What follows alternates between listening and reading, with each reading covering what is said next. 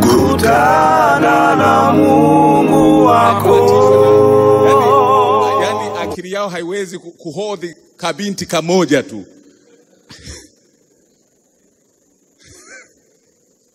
Unajua kuna woga wengine ni aibu kuusema. Miaka 30, miaka 35 mwambia oa, woga. Na anaye mtetemesha ni binti moja tu. Unakuja kuoa wangapi? Kamoja tu. Woga. Taka kufanikiwa maishani, shinda woga. Administrator au wa serikali wa ofisi gani, ukitaka kuexcel, shinda woga. Mchungaji, ukitaka kuwa mchungaji, shinda woga. Hakuna kazi, hakuna shughuli, hakuna safari ya maisha isiyokuwa na maadui, isiyokuwa na vigingi, isiyokuwa na milima, isiyokuwa na vipingamizi. Usiogope. Shinda woga. Mimi ni mchungaji, ndio kazi yangu. Na katika uchungaji kuna vipingamizi tu vingi, kuna hofu nyingi. Wakati fulani hao uliowabatiza, uliwafungia na ndoa, wanaweza kubadilika wakakukodolea macho. Sasa mchungaji unaenda kuharisha usiku kucha. Sasa niwatangazie, mimi siogopi. Siogopi. Yaani usipoteze muda mimi kunikoromea. Mradi najua natenda kazi ya Mungu, yule aliyenituma, Bwana wa majeshi aliyekufa msalabani, niwatangazie leo siogopi. Maana nikiogopa kazi imesimama na shetani ameshangilia. Yaani ukinikoromea unaniongezea uwezo. Sijifanyi, nasema. Na nguvu zangu haziko kwenye ngumi. Mimi sina ngumi. Ngumi hii inamuumiza nani? Kweli hata nikiingia kwenye ulingo kabisa hivi, hata sipendezi hata sipendezi. Lakini nguvu zangu na uwezo wangu uko kwa Bwana wa majeshi. Siogopi. Hasa kuna mafungu hapa nataka kuyasoma. Ibrahimu naye ahadi ya kurithi nchi imerudiwa mara nyingi. Nadhani mzee huyu alikuwa na kawoga. Tusome mafungu haya pamoja. Imerudiwa mno mara nyingi. Mwanzo 13.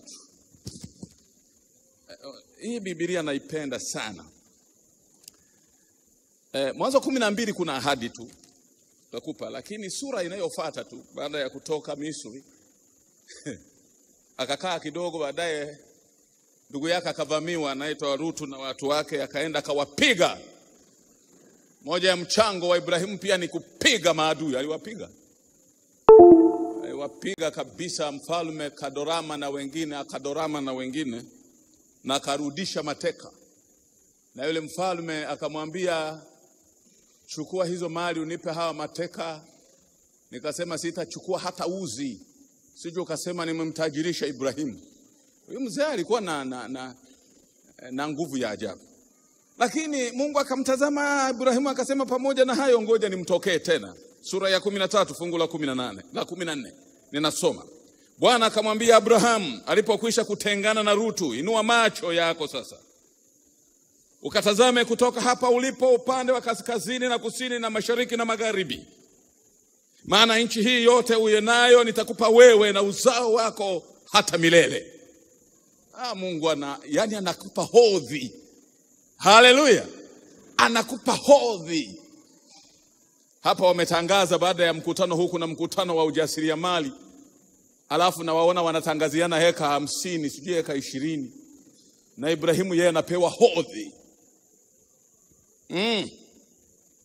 Na uzao wako nitaufanya uwe kama mavumbi ya nchi. Hata mtu akiweza kuhesabu mavumbi ya nchi, na uzao wako nao utahesabika. Fungu la 17. Ondoka utembee katika nchi hii, katika upana wake na marefu yake, nami nitakupa wewe nchi hiyo. Abraham akajiongea hema yake mpaka Hebroni, akafanya madhabahu huko, akamwabudu Mungu. Lakini tena baadaye kidogo 15 fungu la La 4, neno la Bwana likamwijia likisema, huyu hata kurithi, bali atakayetoka katika viuno vyako ndiye atakayekurithi. Akamtoa nje tena, akamwambia, tazama juu mbinguni, hesabu nyota kama utaweza kuzihesabu. Akamwambia, ndivyo utakavyokuwa uzao wako. Akamwamini Bwana. Ibrahimu akamwamini Bwana, naye akamhesabia jambo hilo kuwa ni haki. Kisha akamwambia, mimi ni Mungu niliyekutoa katika nchi ya Uru wa Ukaridayo, nikupe nchi hii upate kuirithi. Amen. Unajua kuna nchi nyingi za kurithi.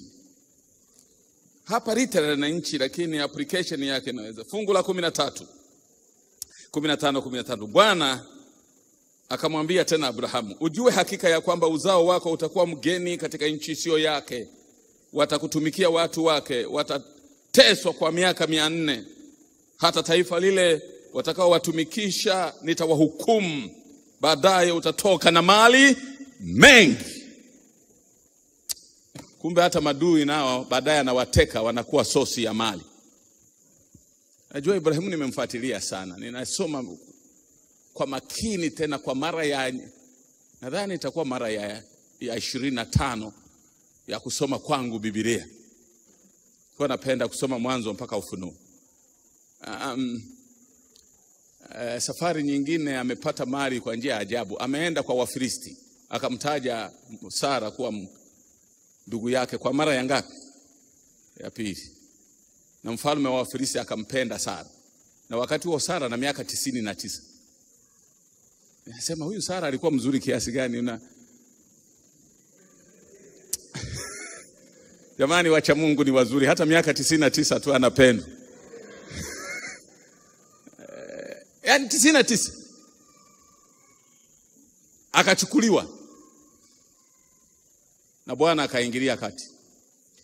Akampiga Abimeleki mfalme wa Wafilisti kwa pigo, alafu akazuia uzao kutoka kwa watu mpaka kondoo wote katika nchi. Usichokoze wake za manabii. Akapigwa Bwana. Baadaye malaika akamhurumia, akasema tutamuumiza. Akamtokea usiku, anasema umefanya dhambi, umechukua mke wa nabii. Akamuita, akasema umenifanyaje kunihada? Akasema niliona hakuna hofu ya Mungu mahali hapo. Lakini sasa anasema ili hatia hiyo ifunguliwe, akatoa ng'ombe, kondoo na mbuzi na fedha na dhahabu.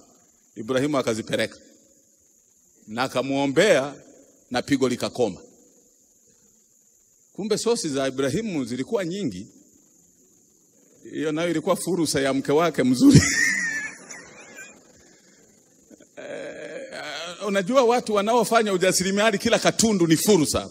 Kumbe Ibrahimu aliona huyu mama naye ni fursa. Sitaki kuambia mkaanze kuwategeshea wake wewe fursa. Lakini ifursa akapata hapo. Na fursa ni. Lakini ngoja niwape ninapotaka kumalizia, maana ni Vespers. Nchi ya Canaan Waisraeli wakaenda miaka 400 wakatoka. Kumbukumbu la Torati. Karibu nitamaliza. Sura ya 7. Lakini kulikuwa na sio rahisi kuimiliki. Fungu la 7 anasema, Bwana Mungu wako atakapokutia katika nchi uendayo kuimiliki, atayang'oa mataifa mengi yatoke kwako, mbele ya uso wako. Muhiti na Mgirgashi na Mwamori na Mkanani na Mperizi na Mhivi na Myebusi, mataifa 7 wakubwa wenye nguvu kukupita wewe, Bwana atayang'oa. Jamani, Bwana atayang'oa. Ndio maana nimekuambia usiogope. Kuna Bwana kwenye safari yako ya kwenda kumtumikia. Kuna Bwana.